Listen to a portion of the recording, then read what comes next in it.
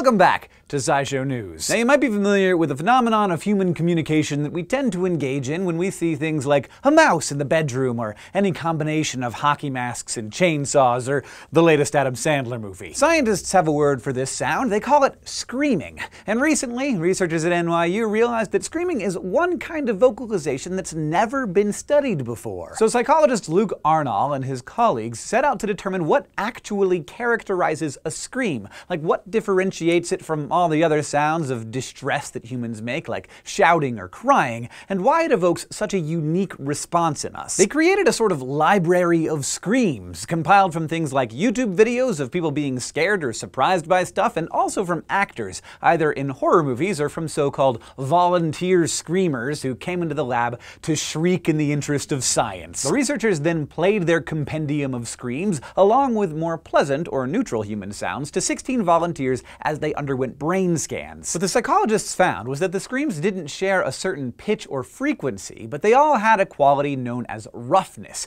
which measures how quickly the loudness of a sound changes. While normal human speech varies in loudness between only 4 and 5 hertz, or cycles per second, screams all changed in loudness rapidly between about 30 and 150 hertz. It turns out that the only other sounds that cover that same range of roughness are alarms. Also, the brain scans of the test subjects showed that screams activate a different part of people's brains than other sounds. While the more pleasant or neutral noises all triggered the primary auditory cortex, the region of the brain that, logically enough, is right under your ears, the screams bypassed that area and fired up the anterior amygdala, which the researchers describe as the seat of your fear circuitry. So all this put together suggests that screaming occupies what the scientists called a privileged niche in the range of human communication. In other words, we all definitely know a scream when we hear one, and now we know why. But here's something that we might not have totally understood the first time around: a dinosaur called Dreadnoughtus. Last year around this time, we told you about the discovery of a fossil that was described as the largest dinosaur ever found. Dreadnoughtus, as it was named, was uncovered in Argentina, and based on the size of its skeleton,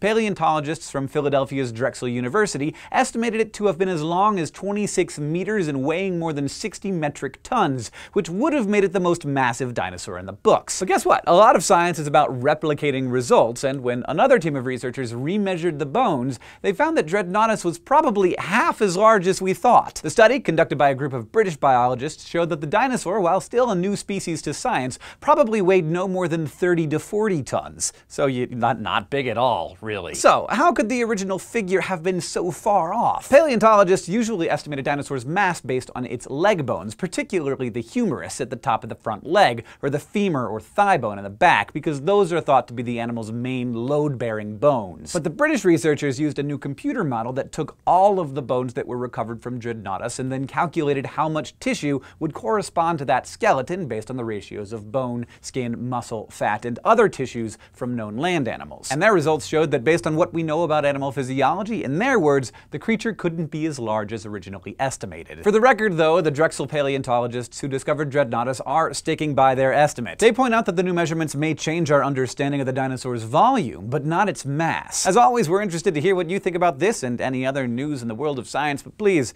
just remember to use your inside voices. And thank you for watching another episode of SciShow News, especially to our patrons on Patreon who make this channel possible for themselves and for everyone else. If you want to know how you can help us keep making cool stuff like this, you can go to patreon.com/scishow, and if you want to just keep getting smarter with us, you can go to youtube.com/scishow and subscribe.